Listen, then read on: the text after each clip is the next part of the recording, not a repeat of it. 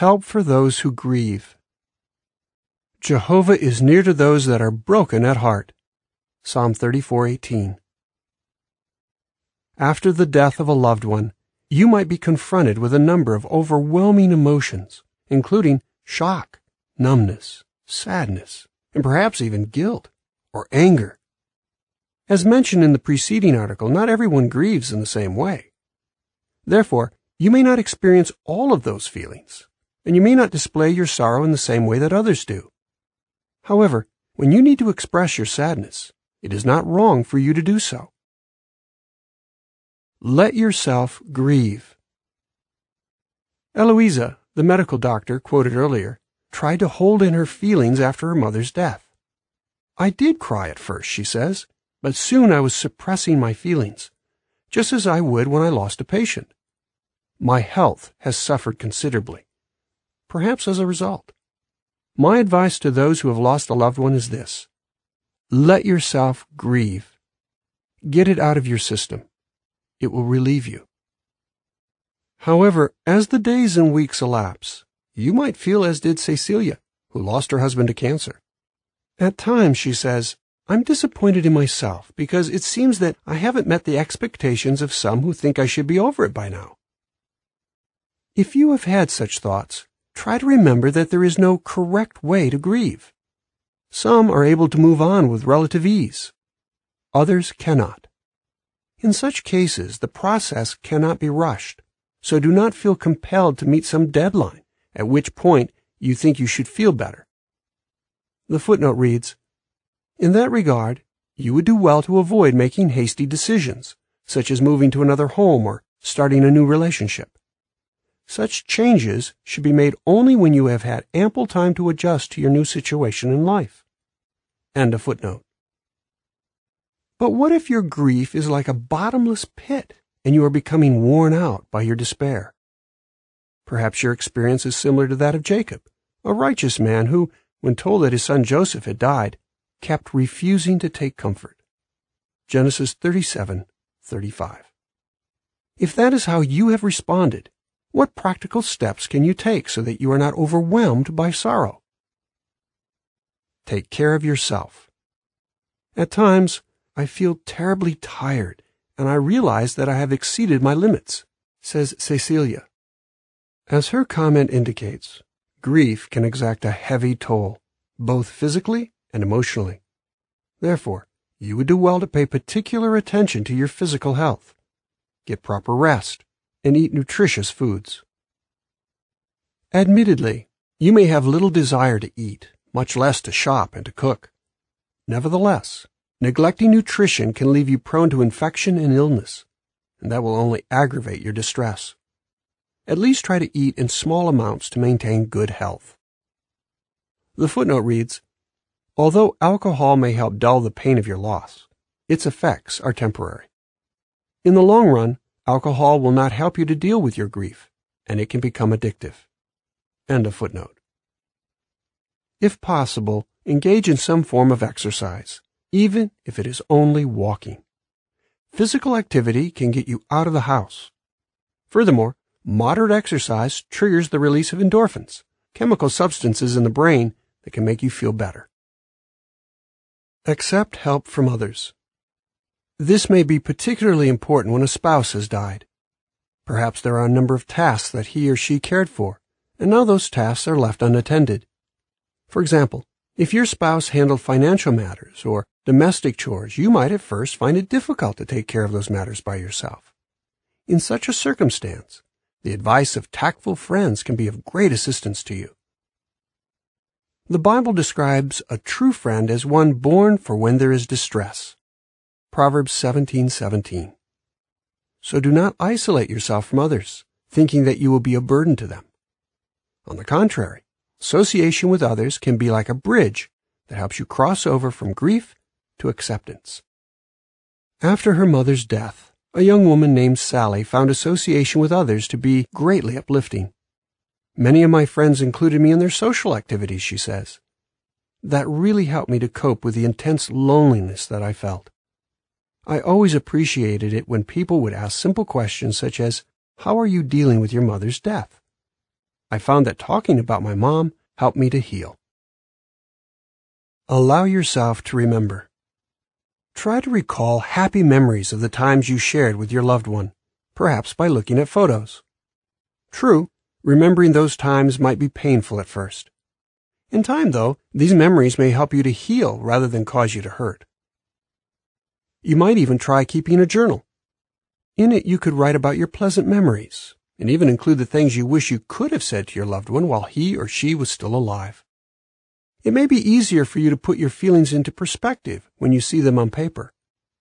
Writing might also provide you with a helpful outlet for your emotions. What about keeping mementos?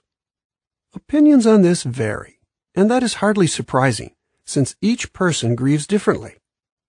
Some feel that holding on to personal effects is an impediment to recovery. Others find it helpful. I've kept many things that used to belong to my mom, says Sally, quoted earlier.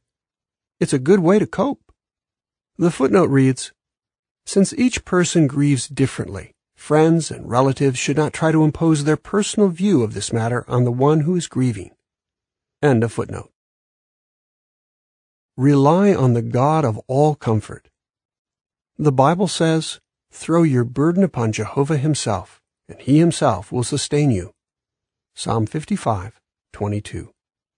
Prayer to God is not some sort of emotional crutch. It is real and vital communication with the God of all comfort, who comforts us in all our tribulation. 2 Corinthians 1:3-4. God's Word, the Bible, provides the greatest comfort of all. The Christian apostle Paul stated, I have hope toward God that there is going to be a resurrection of both the righteous and the unrighteous. Acts 24:15.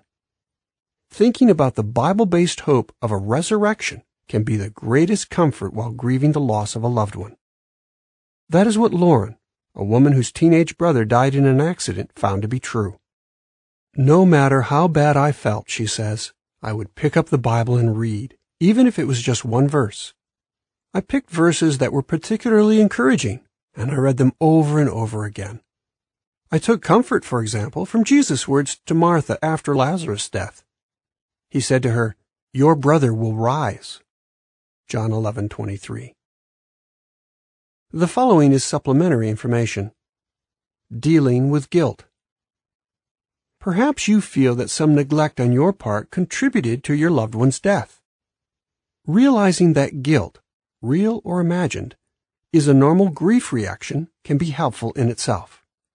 Here again, do not necessarily keep such feelings to yourself. Talking about how guilty you feel can provide a much-needed release.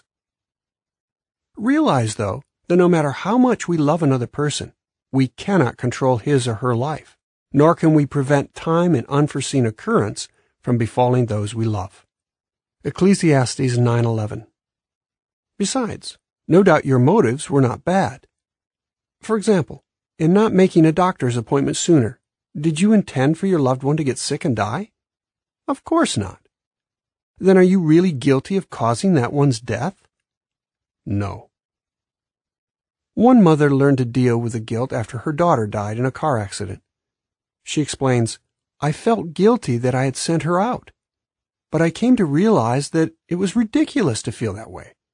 There was nothing wrong with sending her with her father to run an errand. It was just a terrible accident. But there are so many things I wish I had said or done, you may say. True, but who of us can say that we have been the perfect father, mother, or child? The Bible reminds us, we all stumble many times. If anyone does not stumble in word, this one is a perfect man. James 3:2. So accept the fact that you are not perfect. Dwelling upon all kinds of if-onlys will not change anything, but it may slow down your recovery. Returning to the article. You don't have to let it dominate you. Challenging as it may be, working through grief will help you to move on with your life. Do not feel guilty, as if by moving on you would be betraying your loved one or forgetting him or her. The fact is that you will never forget your loved one. On certain occasions, memories may come flooding back, but gradually the distressing symptoms will ease. You may also be able to recall bittersweet memories with fondness. For instance, Ashley, quoted in the previous article, says, "I can remember the day before my mom passed away. She seemed to be doing better, and she had gotten out of bed for the first time in days. While my sister was combing Mom's hair, the three of us started laughing at something, and I saw a smile on my mother's face that I hadn't seen in a long time. She was so content just to be there with her daughters." You will also be able to reflect on valuable lessons learned while you were with your loved one. For example, Sally says, "Mom was a wonderful teacher. She gave great advice without making it sound like advice, and she taught me how to make good decisions that were my own decisions, and not just what she or my dad said." Memories of your loved one can be the very tool you need to help you to move on. That is what a young man named Alex found. "After my dad's death," he says, "I resolved to keep living as he had taught me, never to forget to enjoy life." To those who have lost a parent, I would say this: you'll never truly get over your parent's death, but you don't have to let it dominate you. Mourn and grieve as you must, but don't forget that you still have to make the best of the life that is ahead of you. End of article.